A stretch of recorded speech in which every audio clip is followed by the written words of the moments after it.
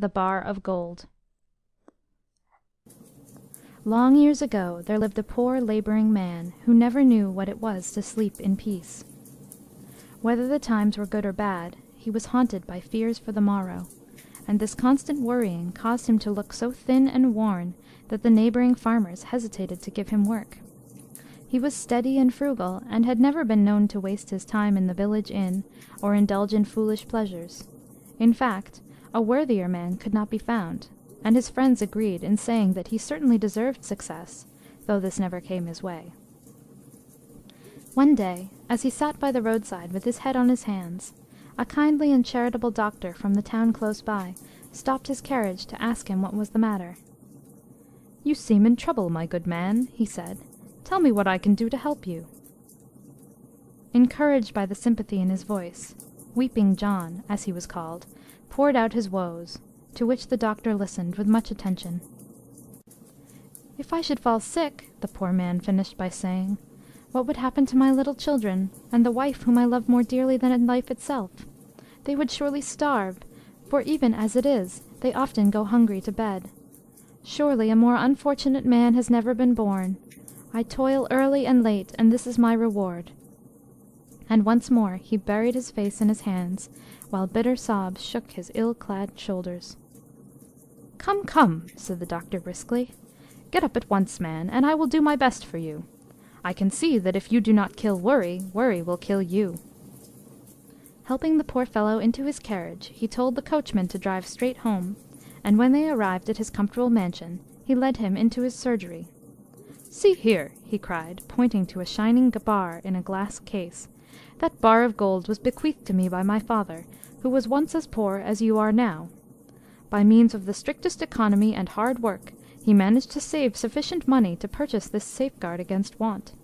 When it came to me, I too was poor, but by following his example and keeping a brave heart, in cloud and storm as well as sunshine, I have now amassed a fortune that is more than sufficient for my needs. Therefore, I will now hand over to you the bar of gold, since I no longer require it. Its possession will give you confidence for the future. Do not break into it if you can avoid it, and remember that sighing and weeping should be left to weak women and girls."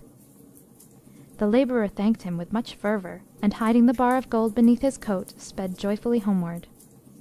As he and his wife sat over the fire, which they were now no longer afraid to replenish, he told her all that the good doctor had said, and they agreed that unless the worst came to the worst, they would never touch that bar of gold. "The knowledge that we have it safely hidden in the cellar," said his wife, "will keep from us all anxiety. And now, John, you must do your best to make a fortune, so that we may be able to hand it on to our dear children." From that day, John was a changed man. He sang and whistled merrily as he went about his work, and bore himself like a prosperous citizen. His cheeks filled out, and his eye grew bright. No longer did he waste his leisure in lamentations, but dug and planted his little garden until it yielded him richly of the fruits of the earth, and the proceeds helped to swell the silver coins in his good wife's stocking.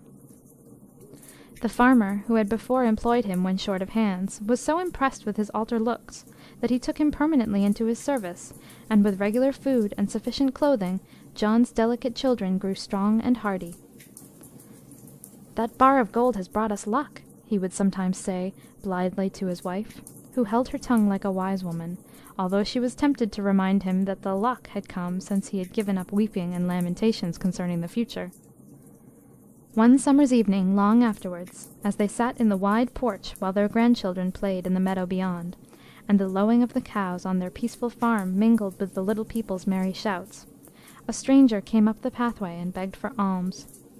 Though torn and tattered and gaunt with hunger, he had an air of gentleness and refinement, and full of compassion the worthy couple invited him in to rest. They set before him the best they had, and when he tried to express his gratitude, John laid his hand on his shoulder. "My friend," he said, "Providence has been good to us, and blessed the labour of our hands.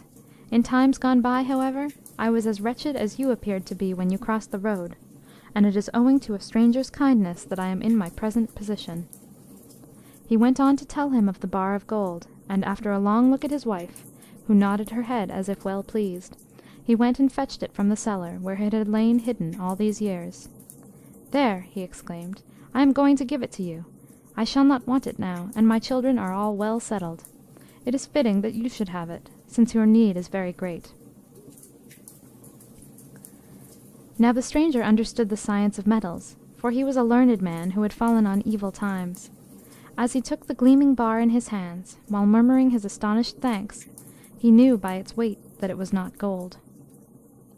"You have made a mistake, my friends," he cried. "This bar is not what you think it, though I own that most men would be deceived." Greatly surprised, the old woman took it from him, and polished it with her apron in order to show him how brightly it gleamed. As she did so, an inscription appeared, which neither she nor her husband had noticed before. Both listened with great interest as the stranger read it out for them. "It is less a matter of actual want," it ran, "than the fear of what the morrow will bring, which causes the unhappiness of the poor. Then tread the path of life with courage, for it is clear that at last you will reach the end of your journey." When the stranger paused, there was a dead silence, for the old man and woman were thinking many things, and words do not come quickly when one is deeply moved. At last John offered the stranger a tremulous apology for the disappointment he must be suffering through their innocent mistake. "On the contrary," he replied warmly, "the lesson that bar has taught me is worth far more than any money that you could give me. I shall make a new start in my life, and remembering that we fail through fear, will henceforth bear myself as a brave man should." So saying, he bade them adieu, and passed out into the fragrant twilight.